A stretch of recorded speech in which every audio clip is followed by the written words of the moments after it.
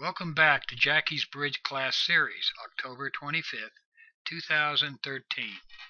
Yesterday we began the voyage. We covered the layout of the table, the deal, and the bidding. Today we cover the mechanics of the play of the hand. Let's get started. Let's look at a sample hand. You are south. I will set you up to be south in all of the hands that we play in the classes. I'm not going to analyze the bidding in detail, but I'll go through the bidding just to see what a bidding sequence looks like. The dealer is your partner, so he starts the auction. He bids a club. Next hand passes. You bid a heart. Your left-hand opponent overcalls one spade. Your partner jumps to 3 hearts. Your right-hand opponent bids 3 spades. You bid 4 hearts, and it goes 3 passes. You win the auction at 4 spades. You are the declarer because you are the first person of your team to bid the denomination of the contract, hearts. Even though partner bid 4, you bid it first. That means that partner, north, is the dummy. He doesn't play the hand, you play both hands. Partner plays whatever you call. He's like a marionette. The opening lead.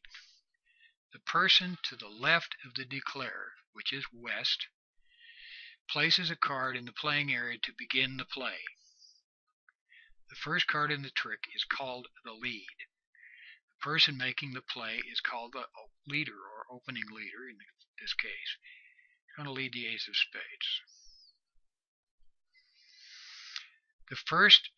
For the first trick of the hand, that player is called the opening leader. And bridge rules make no restriction as to what card a player may lead. He can lead anything he wants. The dummy. After the opening leader makes his lead, dummy, your partner places his hand face up on the table. Protocol asks the dummy to place his cards in alternating colors as is seen,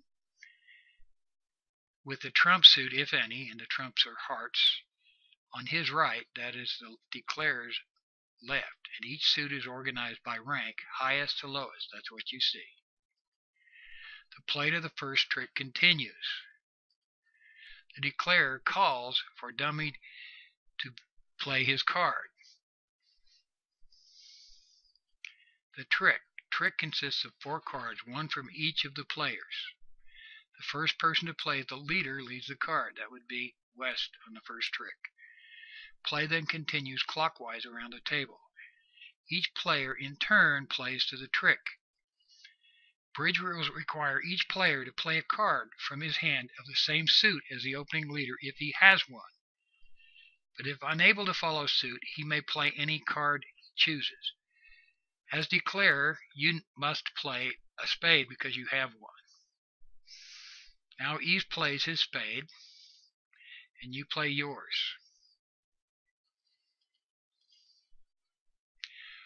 Winning the trick. At the end of each trick, one of the players won the trick. If no trump were played on the trick, the highest rank of the card of the suit led wins the trick. In this case, spades were led, hearts were not played, so the highest ranking spade wins the trick. That would be west ace. If trumps were played to the trick, the highest ranking trump wins the trick. Continuing the play. The winner of the first trick, or any trick, collects his cards, puts it in front of him, and then leads to the start of the next trick.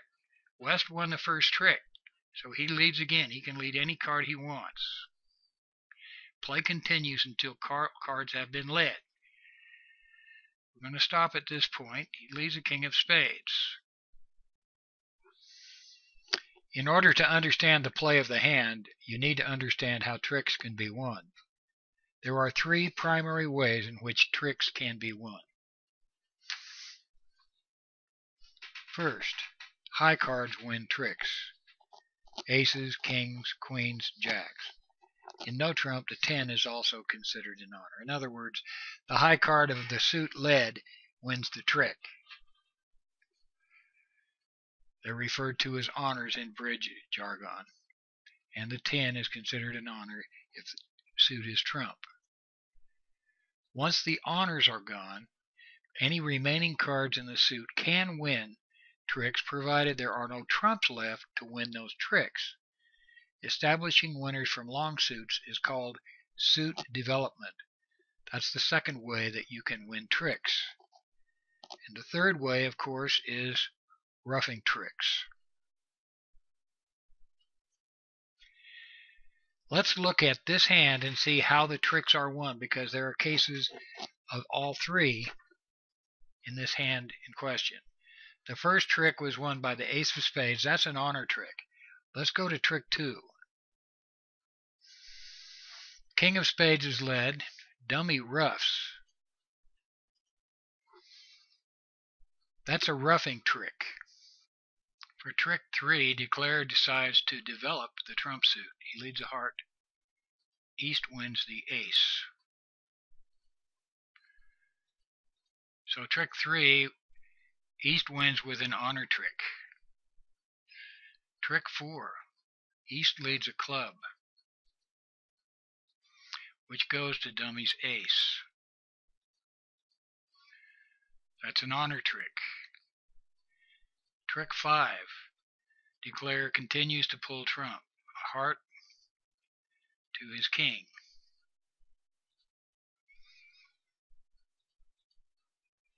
That's an honor trick. At this point, the opponents are out of hearts. They cannot rough any tricks of yours now. So it's time to develop your second suit, the club suit. Club to the king. Trick 6. King of clubs is an honor trick, but now the clubs are good. They've established. The opponents are out of clubs and they're out of hearts. We now have 4 good club tricks on the board. So let's cash them out. The club suit is established.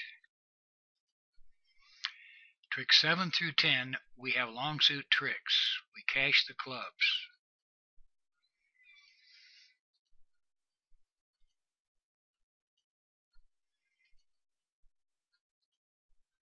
Pitching or losing diamonds.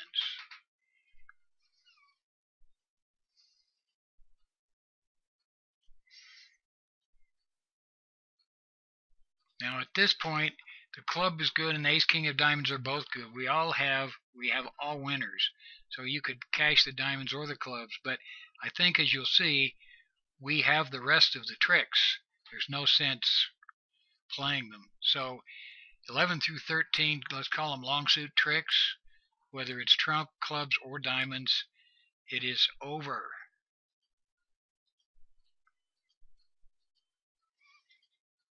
No sense playing the hand out.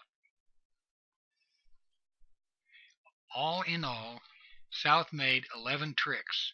He lost 2 aces, the ace of spades and the ace of hearts.